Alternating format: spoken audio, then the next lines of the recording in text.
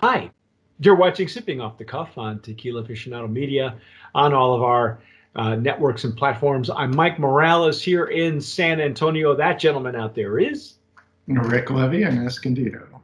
Rick, and I are going to complete our quadrangle. I didn't even know what of Torus Real. Torus Real.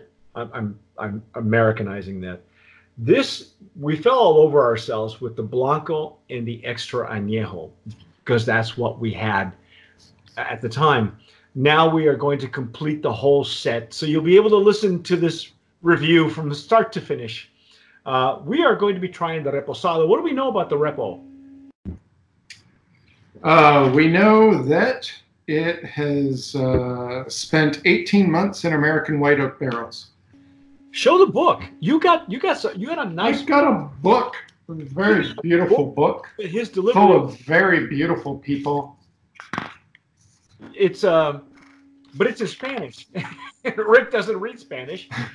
Well, they have English translations. Show the La Tequila. Yeah, that's Paola Basiles, and Paola is also in our book From Babes to Boss Ladies. You can read more about her views on tequila making. She's very hands-on. For those of you who follow her on Instagram, they have a wonderful Instagram. They do beautiful pictures. She is a certified maestra tequilera. And my understanding is she's been opening up territories all summer long in 2019. So she's been in parts of Southern California. She's been in Washington State. And obviously well-funded, it looks like. Yeah. So the book talks a lot about the general process of tequila making, how a quality tequila is made. It doesn't talk a lot about exactly what their process is, but we do have a spread here where it gives some tasting notes, and it has like the barrel information, and that's about it. That's what we know. Yeah. It's from NOM 1479. Okay. Campagna Tequila. You know what? I'm going to let you say it. Yeah. Okay. Okay, stop. No. It's from La Capilla. So it's Compañía Tequilera Hacienda La Capilla. This is NOM 1479. And from the pictures that I have seen that she was nice enough to supply us with for the book and a future feature on Tequila Aficionado, she's very hands-on. They shred the agave. They bake in, I believe it's autoclaves, if I'm not mistaken. But she's very much into her process and into the beauty of tequila. And if you read her interview in the book, she very much wants to present tequila as an element, as Mexico in a bottle. She's very much like that, very patriotic, and you can't blame her.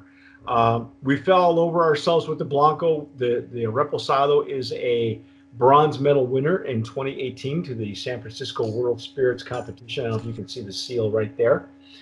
But I say let's taste the juice. I like the color, man. Yeah. That is a pretty color, and I'm sure we have already nominated the line for its packaging. Yes, we did. I am going to. What am I? Okay. I am going to try the Reposado This is the Stasso Jarrito, but it is the prototype. It's got a heavier base. So I'm going to try it there. I love those prototypes. I like that heavy base. Yeah, a lot of men do. A lot of guys like it heavier, but for packaging purposes and for cost effectiveness, is a little too much glass. It's all about that base. Yeah. Those of you who musically impaired will never get that musical reference. Let's see what we get. Rick was immediately happy with that. Yeah, I'm getting like some dried fruit right away off the nose. Can I just say, Rick, this is much more like it. I know. Yeah. This is an We, inside joke. You folks, unless you know that we tape all these out of sequence a lot of times.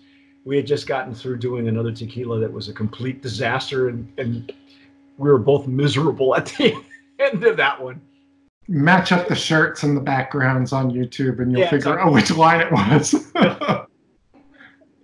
Yeah, I didn't get a chance to change my shirt, and neither did Rick. So there we go. I love these wood notes. They're Yeah, it's beautiful. lighter. It's Did you say these were used barrels or new barrels? Does it say? But it doesn't say. It says American oak, so I presume it's used. Yeah, the color is kind of a drab, straw color. Maybe a little deeper than straw. Yeah. Nice legs and tears, though. I don't know if you can see that on my screen, but very pretty. Very nice presentation on that.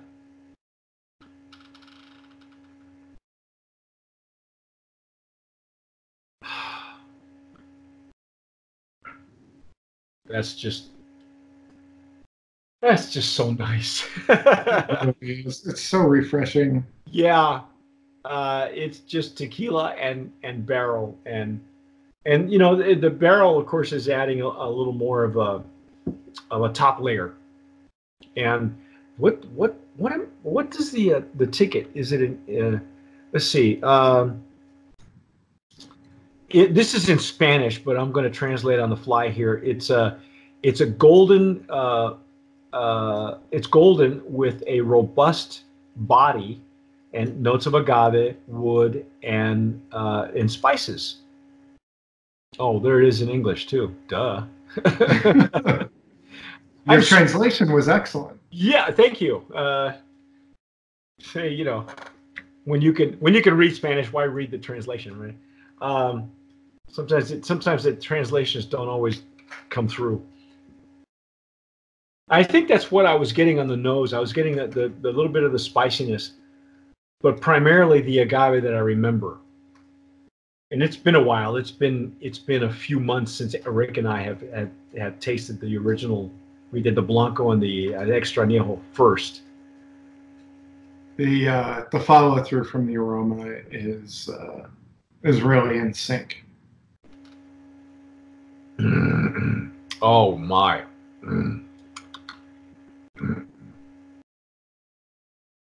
Wow. Oh wow. There is some really good character on this Reposado. Yeah. Wow, holy cow. The spiciness comes through. It's almost like a cinnamon. The baking spices on the nose with cinnamon on the palate and some pepper on the explosion in mid palate. Nice, warm, fuzzy finish. Wow, they're right when they're talking about the body. It's got a great structure. Yeah, it really does. It's almost, it's almost like an añejo. I was going to say, there are añejos that have that kind of structure. Yeah. Wow. That's really great. And you can still, there's still the agave presence, but, there's a lot of really what you look for in an aged tequila. This is really bold for a Reposado. Remember a couple of years ago, I think you and Alex, I said this to both of you, and I said, it seems like the Reposado was making a comeback. Right. It used to be just a halfway point, a stopover, and now they're really making statements with them. Yeah, well, and even earlier on, Alex and I did Mi Campo, which only comes in a Blanco and Reposado, and they're both aged in like wine barrels, and they only have those two expressions. But it's almost like the Repo is acting like both the Repo and the Añejo. You know what I mean? So it's cost effective for the consumer. With that particular brand was looking to attract millennials. But in this case, wow, this has got enough body. I would even pair this with a cigar. Right. Yeah, I was thinking the same thing. A nice mild cigar with the Repo, and you're good, man. You don't have to delve into the Añejo, although we're going to. What else can we say about this? This is again female driven. This is the Maestra Tequilera is a woman, Paola Basiles, wonderful lady. If you want to read more about her, you can do that on Babes to Boss Ladies. It's our book that's available on Amazon. Really very patriotic woman, loves what she does, very hands-on. Very attractive lady, but a mother. Very doting mother, as a matter of fact. I believe her daughter's gymnast, and it's funny because it's going off on a tangent here, Mike. Well, no, the thing is, we follow each other on Instagram and Facebook, and it seems that she is planning her opening her states, her territories, with her daughter's competitions. Wherever the competition is taking her, she's concentrating. So she's doing a dual. She's trying to juggle both balls up in the air at the same time, and she's it's cool. It's cool to watch because it's actually being very successful. She's been very very well received in Southern California and in Washington State, and I don't know where else. I'm sure she's coming to Texas. Sooner or later, we're going to have her knocking on my door, probably. But what do you think, dude? Brand of Promise now? Yeah. This would be a great after dinner sipper. I could certainly make my Manhattans with it. Not that I would necessarily want to mix with it, but I agree. Yeah. I would say there's enough structure and body that it'll hold up to a really good cocktail. And like I say, it's behaving like an añejo. Yeah. This isn't a repo where they're just kind of rounding out the corners on the Blanco to make a mild margarita or something like that. This is it's certainly making a statement. I think I don't know what won the gold and the silver, but I think it's well worth.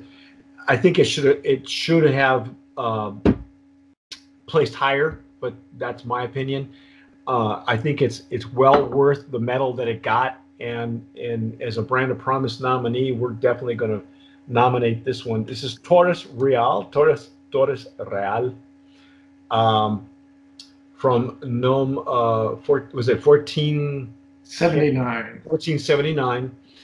Beautiful design on the bottle too. I think the packaging is gorgeous. I don't know if you follow her on Instagram. She's got a gift pack of the 375s that fit like in a box. Very attractive, very cool stuff.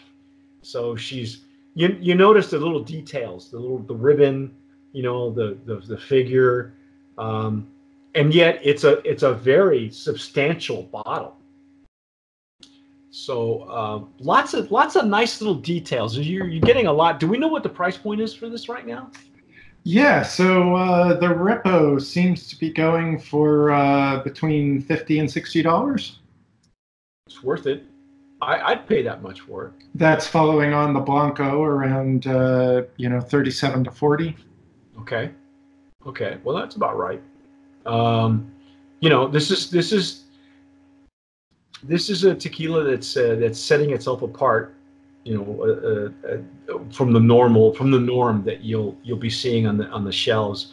So I think it's well worth it, man. I do. Brand of Promise nominee. That is our take on Torus Real. I'm Mike Morales here in San Antonio, Texas. That gentleman out there is Recollevian Escondido. You have been watching and listening on all the podcasting places that you download your podcast.